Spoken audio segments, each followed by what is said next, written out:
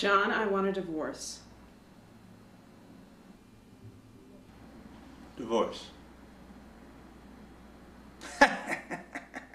It's not funny, John, and you know it's been coming for a long time. Well, divorce. Why do you always laugh when I'm upset? Oh, every time you say divorce, you just look so cute.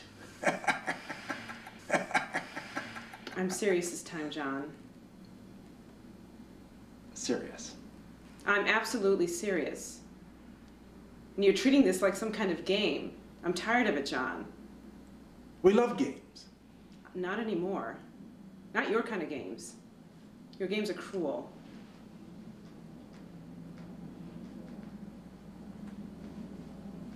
Divorce. Stop laughing. This is not funny.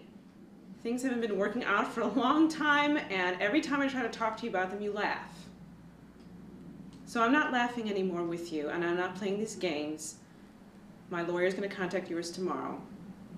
He'll draw up the papers, and that'll be it. We can go our separate ways. Oh, no. Can't go, no. Can't go our separate ways. No. Can't go our separate ways. It's just not.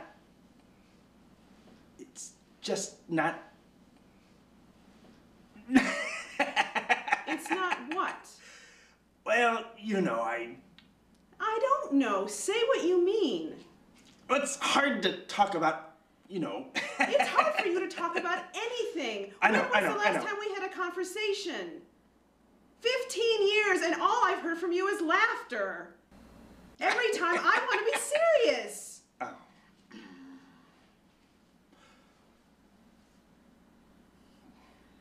Well, it's hard. You know, I think of us as, oh, I don't know. Okay, two oysters. Raw oysters. Oh, and you're the pearl. And I'm just this oyster that just doesn't ever know how to tell you how much he loves you. So, I go around, the fish chase me, and you laugh, and I don't know, it kind of seems like that's the only way I can tell you how much you mean to me. I know you gotta know what I mean. I know it used to be that you'd look at me and you'd laugh, and... That was when we were younger, John. We're not young anymore. You used to be funny. You used to make me laugh. Now you just use these jokes as a way to stay away from me, to not tell me how you really feel. So you mean I'm like, reruns? Exactly. Well, okay. Let me see. I know.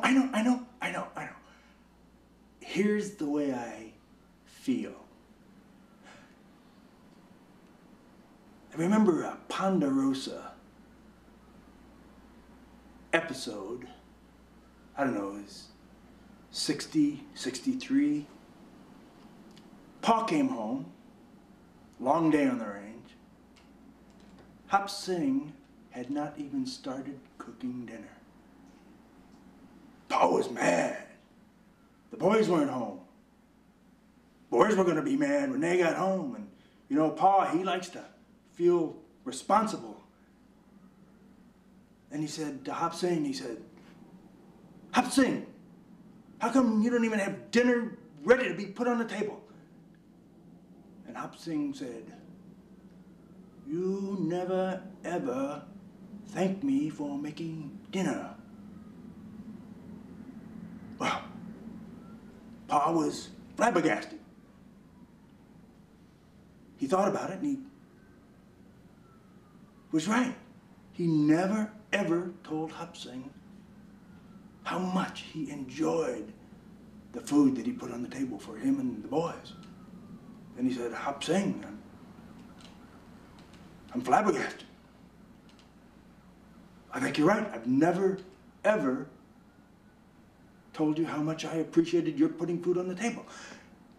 But it's not because I don't like your food, and certainly it's not because I don't like to have you cooking the food for me and the boys.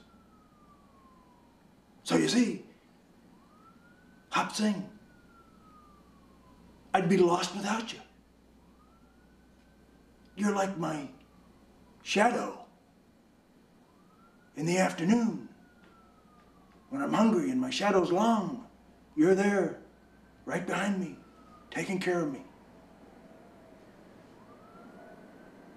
And you know what? I've never thanked my shadow.